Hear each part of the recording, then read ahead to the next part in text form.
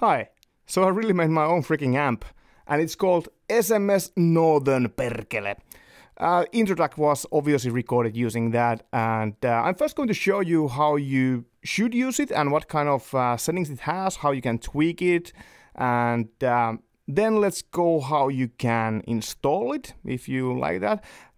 On the other hand, be aware that this is a beta version, so basically everything is probably going to change. It's still missing some features that I'd like to add and so on. And then at last thing, I would show you how I actually implemented that if you're interested in that really nerdy stuff. It's done in C++, but it's actually fairly simple concept how it all works, so I'm sure you can follow if you have sometimes done any kind of programming. Okay, so here I have Kala, plugin host application in Linux. You can load plugins here, and I use this a lot. So if you don't know what it is, just go on and Google and learn about that, or check my other videos, whatever. I have kind of initiated this a little bit. I do have my output here selected. It's routed to multiple outputs, so it's just a convenience. I have Hydrogen loaded there on the background. The compressor is coming from my input 3, which is the microphone, and so I don't have anything. My guitar is not yet processed that anyway, but it is plugged into my interface to the capture channel 1, so we start adding stuff here. Let's start by adding the plugin. It will be called SMS Northern Perkele when it's installed, and then you can get it here. We will route the guitar directly to it. Actually, you could use a noise gate here. I would use a noise gate as well, but let's just go without now. And you're not supposed to use it without cabinet simulation, so use something like LV2 convolution so that you can add the impulse response of the cabinet.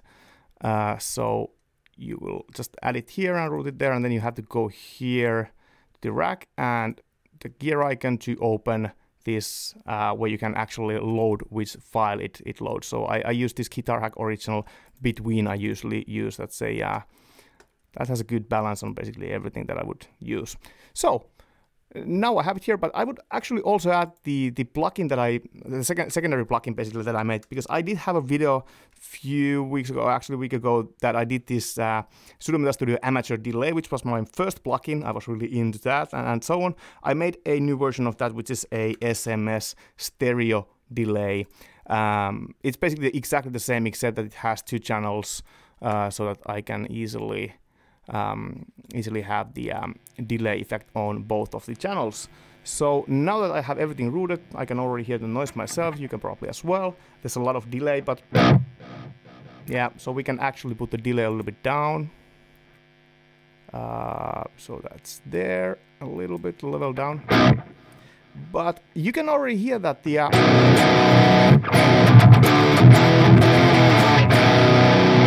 already with the default settings, and I have tried to do it so that already with the default settings using this Guitar Hack Original Between, it already sounds quite good.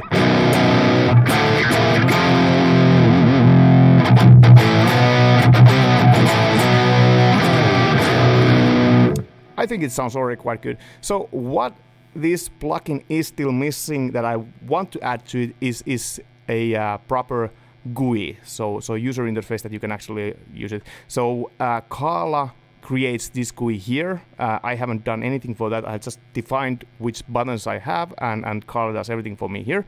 But usually you want to have your own nice GUI with some skulls and fire and blood.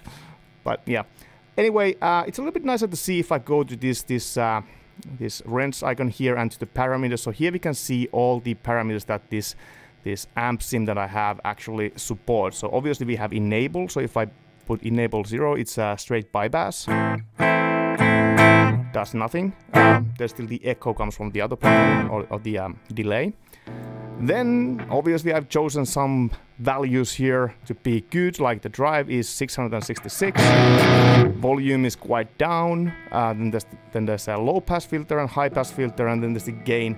The gain is actually a bad word for the filter itself. It's actually a wet dry mix of the low pass and high pass filter, so basically how much the original signal passes versus the much the filtered signal passes through. How this is made is that I have a high pass before my wave shaper. So high pass is before the wave shaper. Then I have the wave shaper, which is hyperbolic tangent, and then I have the low pass after that. And the high pass and low pass are implemented as infinite IIR, infinite impulse response type of filters. So yeah, let's go a little bit more drive there.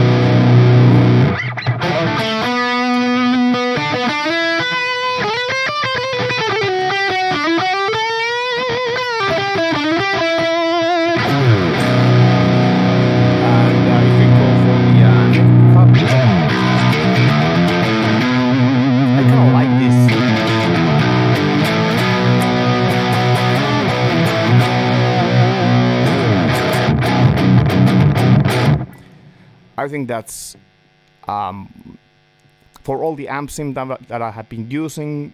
I think it's on par with everything that I have been using, honestly. But obviously, I used quite a lot of time to tweak all these settings that I have. So maybe let's put the low pass so that we get a little bit more darker tone like that.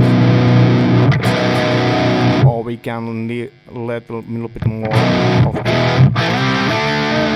high signal.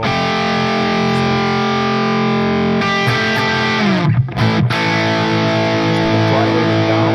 I guess we should get a little bit more rock and roll. Still quite drivey. Let's put a little. So now I would raise the volume.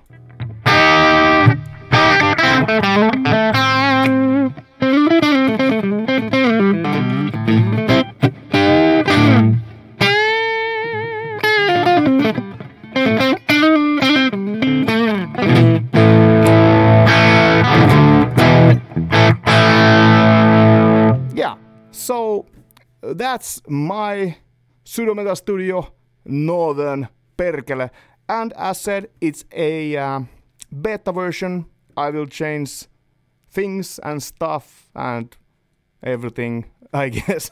Maybe not everything, but I'm trying to make a nice GUI for it, and maybe I'm constraining the values that are possible to be changed here a little bit more. I will maybe make a knob that actually controls kind of like. Yeah, let's install it. Okay. So I have it all in GitHub, and here's my GitHub. It's github.com/sersipe/Pseudo Studio is the repository where I have this stuff, and it's actually under that there's a folder called LV2 plugins. That is the interesting one. So let's just, you don't have to go there, you just get the link what I have here. So I will just copy it from here, and you can, I will leave it to the description. You can get it from there. But then you go to a terminal, you do git clone, and then you paste the github.com/sersipe/Pseudo Studio, which pulls the source code files from that repository to your local file, local file system. Then you go cd to Pseudo Studio, change directory to that, and also cd to LV2 plugins, because that's where I have all of those. If you want to build everything that I have here, there's some crap there as well. You just go with make, and it will make all of them. But you can also go with individual plugins. So I will do individual one here. So I will do make. And by the way, when you type in make and hit tab twice, you can see what you can actually make. So you can make SMS Northern Perkele. So make SMS Northern Perkele. And that builds it. Then we do make install. So it has to be make means that it builds it. Then make install installs it to so that your applications can actually find it. So make install SMS Northern Perkele, and that just basically copies the LV2 folder that it's just created to the folder where you usually have your LV2 plugins. So in case that's not the correct folder, you just actually have to move it to other place. But this should be okay in Ubuntu Studio and many other distros as well. And that's actually it. Now, because I'm recording here and doing the video, so I have the color running all the time here, just because of my obviously my microphone setup and things like that. I cannot really show it to you, but just believe me that when you do that, it's there in the plugins, and it's that easy. If you want to get them all, just go make does them all. So there's Northern Perkele, amateur delay, stereo delay, 44 Hertz, so that's just like a 44 Hertz tone. Northern Perkele, why is twice there? Oh no, sorry, it was that was a previous command. So here, yeah. And then we have the white noise. White noise I was actually using because I had the white noise, and then I was implementing my filters, and then I was checking the spectrum analyzer, how my filters are actually performing. So that was just useful for that. So make created them all, make install installs them all, and that's it. That's how you install them. When you do the make, if you get errors, check the page for if you go here to the LV2 plugins, check for the dependencies that you need. So you might need to install some things like the build essentials, package config, LV2 development that you definitely need, and some other things here as well.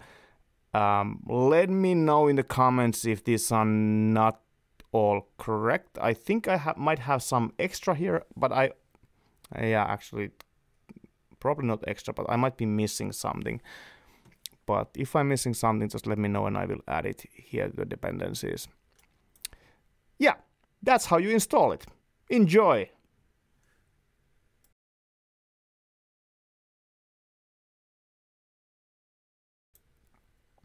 Programming. It's for everyone.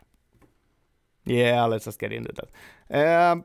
So just a quick recap. If you skipped on this part, let's go to my GitHub. Search it by Ubuntu Studio, that's the repository. Copy that. Go to clear. Go to terminal and git clone and the git address. cd sudo studio, cd lv2 plugins, and make then make install like that. And now we are at the same spot with everyone else. Let's exit that. Now I would use a VS Code, so Visual Studio Code. It's a quite nice IDE.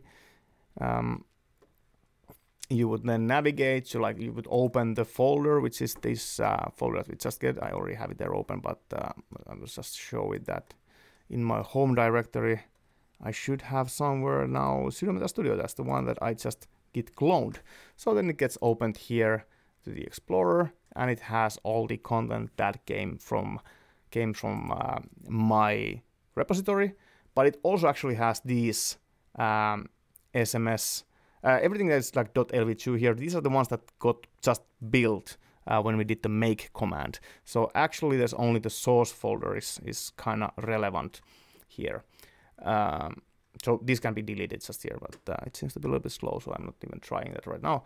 Anyway, so if we go to the Ubuntu Studio Northern Perkele, it has some few extra files here because I haven't done the UI yet for it. I'm going to do it at some point. But if we open like the CPP file for it, so if you're interested in the actual single processing, how every single sample is processed, this is where it happens. So it's this run function. So we get the count of samples, and we already before that we get where is the buffer of the samples. So we will just iterate with the sample count over that buffer here. So for each index, I guess, for the sample count. If the enable is set, we will get value from the buffer. We will apply the high pass filter. So this is just a high pass filter that I wrote.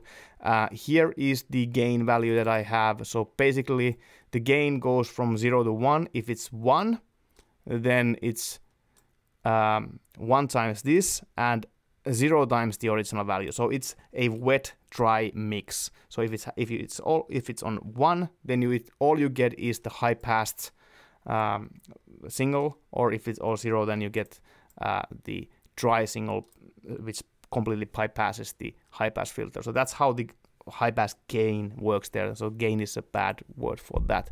So that we do for the value. First we apply the high pass, then we apply Satan apparently. So this is the wave shaper function. This is the hyperbolic tangent. This is the thing that makes the magic of distortion and overdrive and things like that. So I'm just passing the value and I'm multiplying it with the drive value. There are other wave shaper functions, and this is actually kind of costly function. So this is a bad function to use in real-time processing, even though it's not forbidden, because the math library is actually allowed to be used in real-time real-time plugins, or plugins that claim to be hard real-time capable. Anyway, high pass, hyperbolic tangent, and then with the same principle also the low pass after. So I just kind of studied how you are supposed to do distortion, and this came up quite often, that you first apply high pass so that you only apply the overdrive or distortion for the high portion of the signal, and then you kind of, you know, apply low pass to get it a little bit back. And the last thing that I do, I just scale whatever I have with the volume knob so that, you know, it gets amplified. And that's how it works. I'm not going to go too much in depth with the high pass filters. To be honest, that was actually like the hardest part of this, I guess. The high pass filters and how those are supposed to be implemented. I am using this IIR, which is infinite impulse response. There's also something called finite impulse response, so FIRs and IIRs.